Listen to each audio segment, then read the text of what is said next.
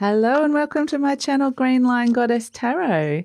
This is your daily reading for Tuesday, the 10th of November, 2020. We have my beautiful cat, Stella, here. She decided to make an entrance. And I've actually already started this reading, so I've already pulled some cards, some fairy cards, and then Stella turned up. So I am going to just pull some tarot and we'll see if Stella can let me start. We'll see if we can get some information around the day for you. So we're looking at energies around the home, energies around career and finance, energies around love and relationships, and general energies as well. So let's hopefully Stella can get nice and comfortable. I just saw the strength card poke its head out then. So let's get started. Okay, as overall energy, we have the Pook. We have the Pook.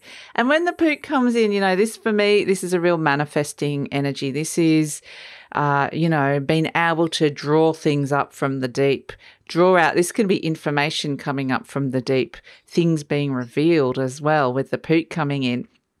I'm getting things being drawn up. So it's kind of interesting, but things are being summoned. So, yeah, it depends on what that is in your life, but it's like there's a summoning coming. So this energy is coming, but it does feel positive. I think it's going to be individual for each of you.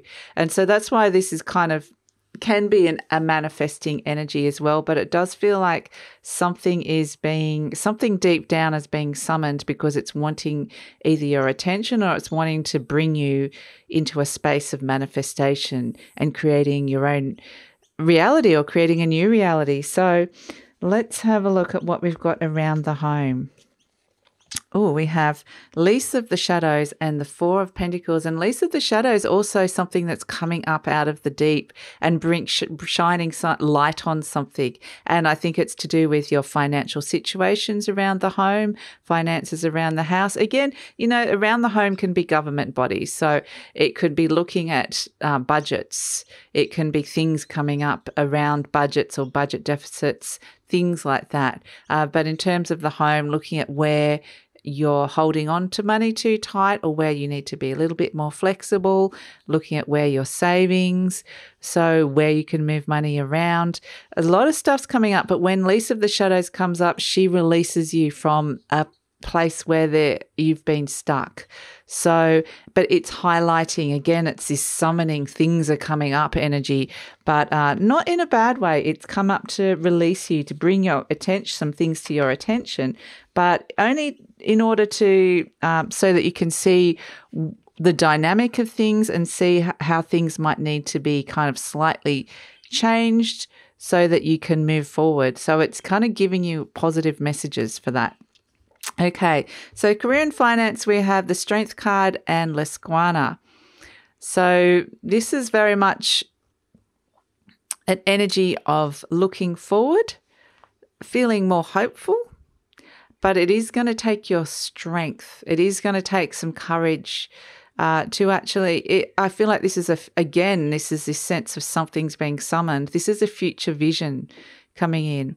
But it is requiring, it's interesting. We had that deep power, like personal power from the Dark Lady last week that was coming up. And again, it's this summoning. It feels like it's this rise in personal power that's coming on a human level, which is fabulous. And this is kind of summoning you, calling you to something.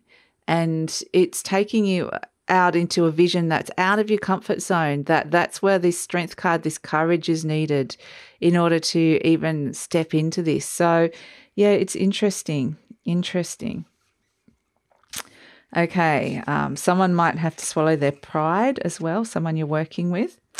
So, and for love and relationships, I think Stella's lying on the last card here now. But love and relationships, we have the Page of Wands and the Glancona. Wow. Okay. The Glancona is very much the narcissist energy coming in. But the Page of Wands is, so this kind of energy is coming up for the day, the narcissist. But, you know, he comes up to be looked at again because it's looking at where you're going, where you're seeing growth. There is a sense, again, a new optimism for the future, hope for the future, a new direction is opened up, but it's standing right in front of you is this narcissist energy that is... This is the energy of doubt. It's the energy of trying to stop something before it even starts. This is the saboteur that's coming in here. So there is perhaps someone's trying to make something of a relationship or trying to do something or move forward here. And there's another energy that is, whether this is another person or whether this is an internal energy, a voice of your own, that's stopping it. Stopping moving forward, trying to kind of trounce on any idealism, any hope for the future. So the narcissist is trying to come in and stop this, or this energy anyway. So it's actually the Glancona's is meddling. It's a meddling energy that's coming in here. But I do feel like it's not necessarily, I don't feel like it's stopping this feeling of wanting to start a new direction, wanting to do something new. So yeah, it's trying really hard, but I don't feel like I feel like it's diminished in power compared to this summoning, this personal power that is rising up, that's coming with the rest of the reading. So I need to just grab this last card off Stella. Luminous Doom has come out, number 56. So it's interesting because he's very much the naysayer, the negative forecaster. Things are looking gloomy. It's a negative future. And that's why we're getting that, you know, the Glancona. And I have to say that energy is very much a false energy coming in. It's a trickster energy when he's coming in trying to stop someone feeling hopeful or moving forward. And so that's why this energy could come in, the Luminous Doom. But we do have this, it's like these conflicting energies. It's like this energy of power rising, personal power, hope and inspiration and new visions coming up. But there's also this energy of something trying to stop that and a pessimism.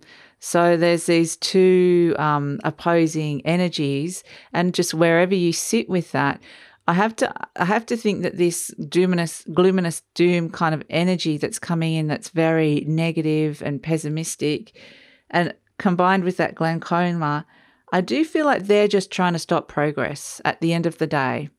It's in their interest. It's in this energy's interest, whether it's like I said, it could, sometimes these are our internal voices, and it's just trying to stop this wave of forward movement. And I don't feel like it's going to do its best to try and stop that, but I don't feel like it's going to succeed. So yeah, interesting energy for Tuesday, the 10th of November. Thank you so much for joining me. I'll see you tomorrow.